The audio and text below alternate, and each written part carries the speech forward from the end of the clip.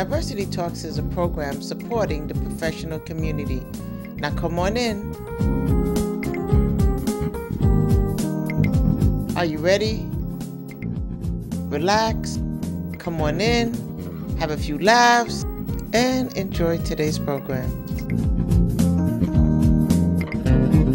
I am your host, Joyce Saint-Cyr, your business strategist.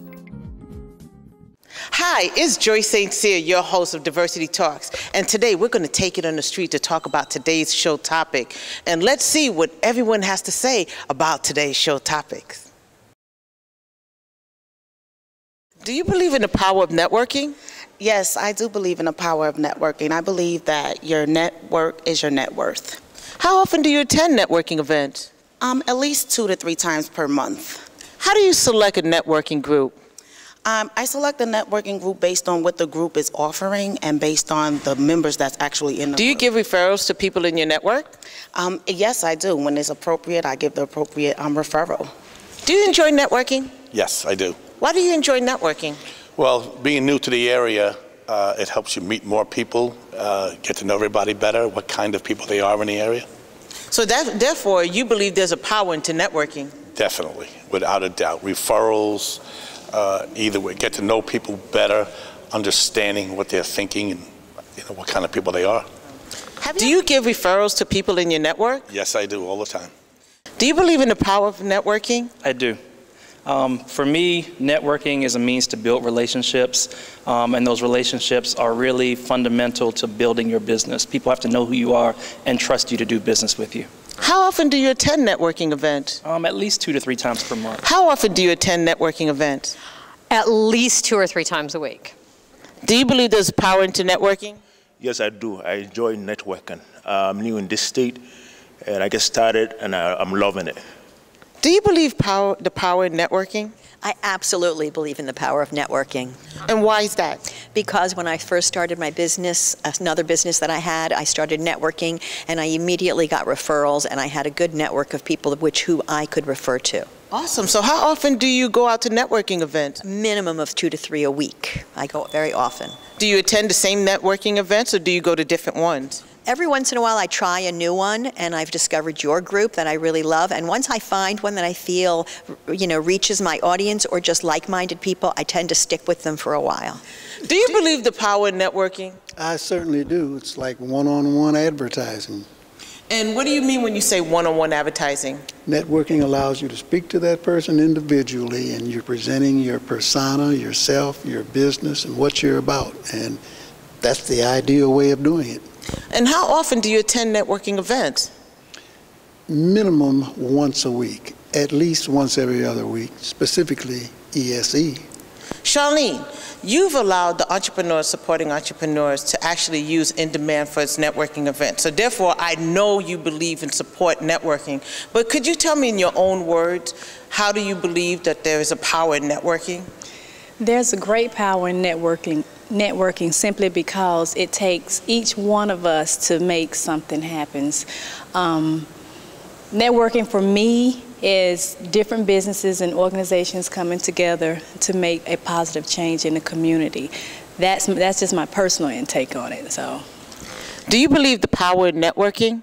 Oh, absolutely. And how do you use networking to help you build your business?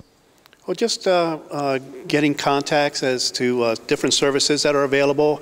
I'm fairly new to the area, so I attend a few just so that I know I have resources as to what people do and sources for my business. Okay. Do you believe the power in networking? Very strongly, I believe in the power of networking. It's the only way to do business. Welcome back to part 2 of the power of networking. Let's jump right into the discussion. I'm just curious, with you also hosting a show and so forth, we know that very often people look at the number of our connections. So I'm just curious, what's your opinion in reference to that? Because it is essential, it's needed for our business. So tell me. Well, for one, I would definitely say it's not, like you said, it's not about the quality. I mean, the quantity is about the quality. So I can know 1,000 people, or you can know 1,000 people, but those 1,000 people can be, bums, or they can be, no, seriously, you have to think about, like, what can they really bring Tell to me the... how you really feel. what can they really bring to the table? Exactly, exactly. And you have to really think about that, especially in the industry, in the music industry or the entertainment industry. People will come with all type of businesses. He's an entrepreneur starting up, and I pray that you do very well. But it's other people that don't have the mentorship that you're giving him, so they're just going all over the place. They don't have a plan. So for me, just having a plan, researching, going on, like you have to do your research as well, and going on their profiles, looking to see what type of people they are, what type of people they're in contact with. So it's just for everything, networking, researching. It's definitely research for me.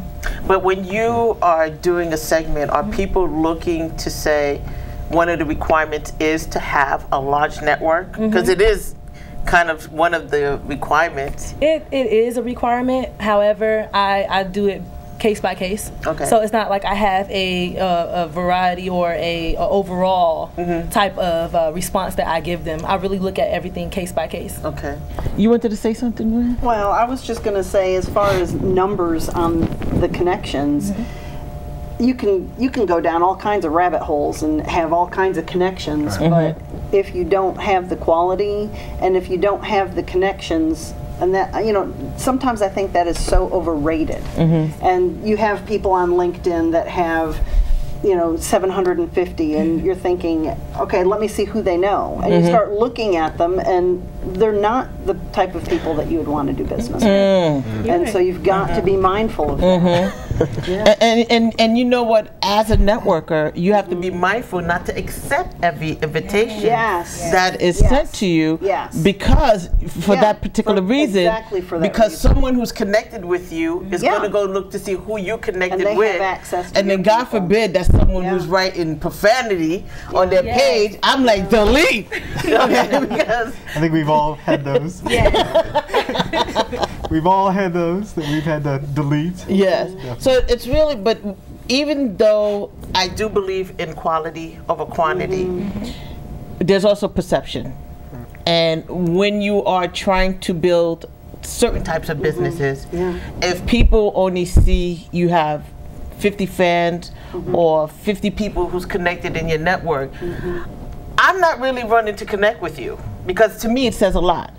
Yes, I'm not expecting for you to have 1,000 connections, but if you only have 10, it tells me maybe you're not serious, or you just started. You just start. Well, sometimes it matters on what your occupation is, though. Yes. So, for example, you'll never see judges on LinkedIn. You'll never see police officers on LinkedIn.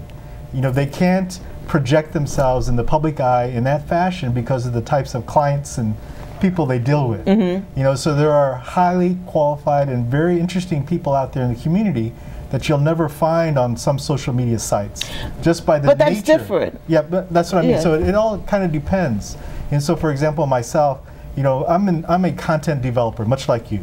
And so we're always looking for subscribers of some type who we know will consume what we have, and then they'll slowly enter it into our conversation. Some take longer than others. Yes. Some are right there with you.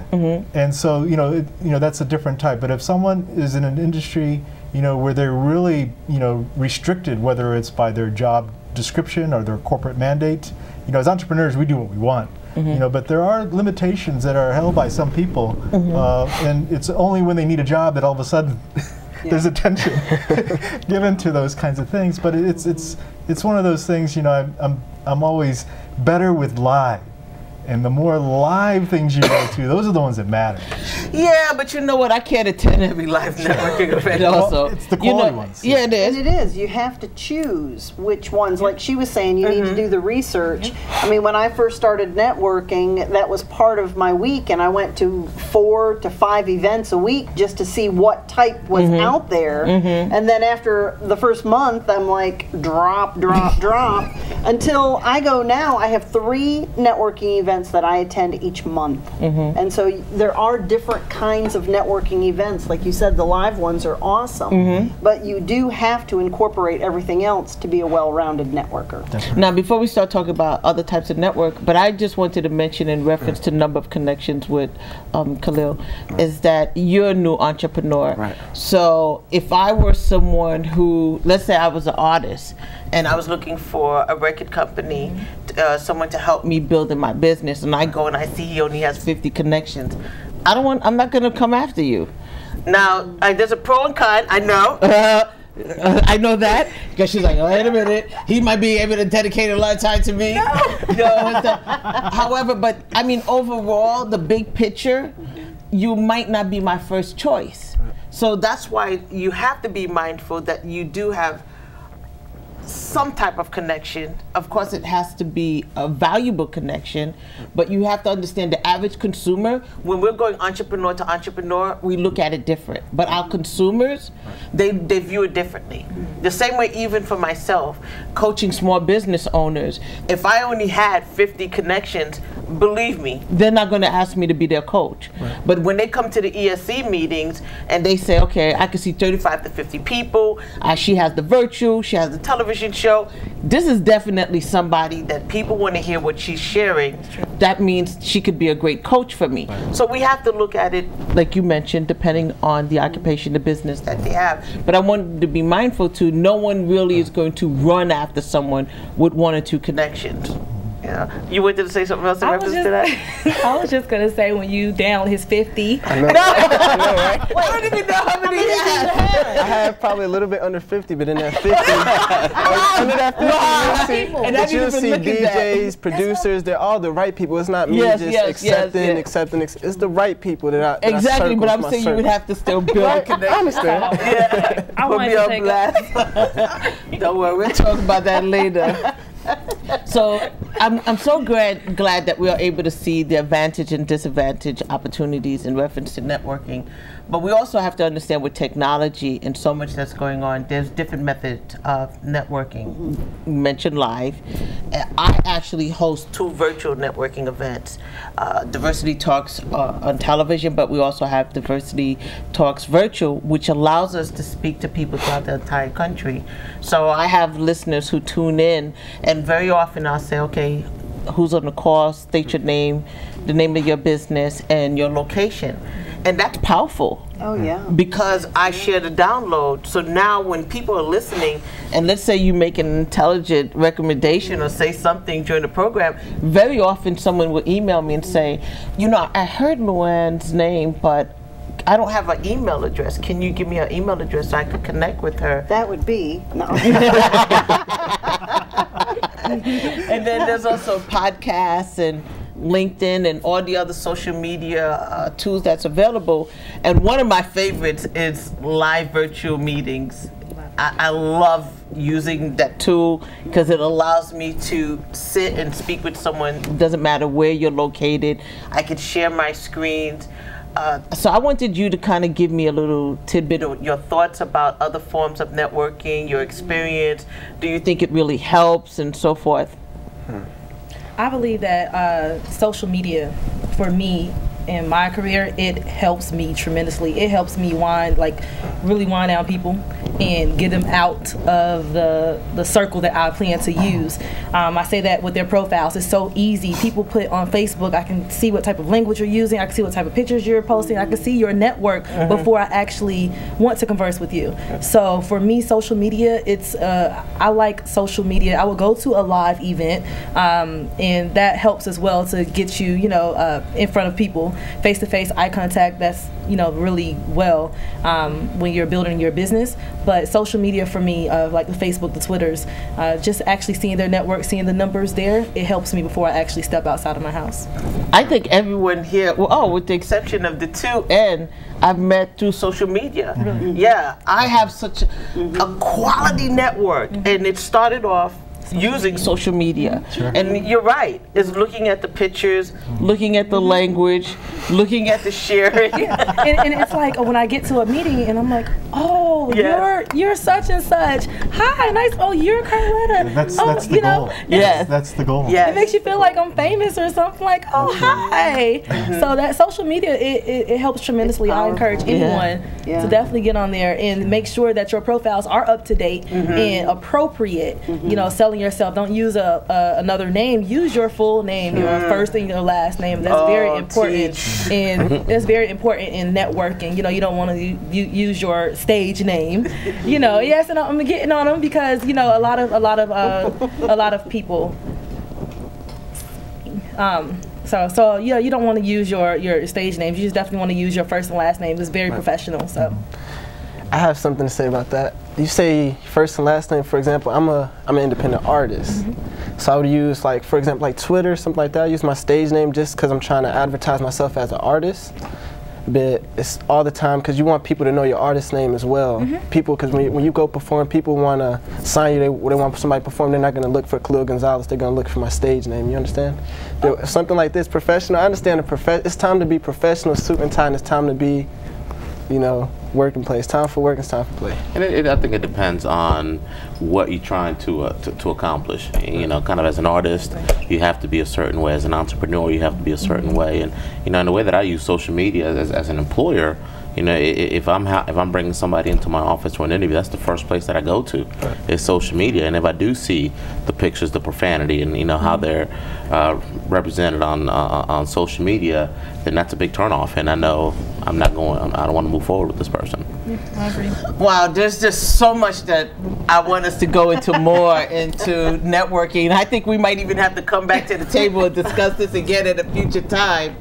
But overall, there's a power to networking. So the takeaway that I want everyone to understand that regardless what you're doing, whether you're a student, a mom, a dad, an entrepreneur, networking is essential.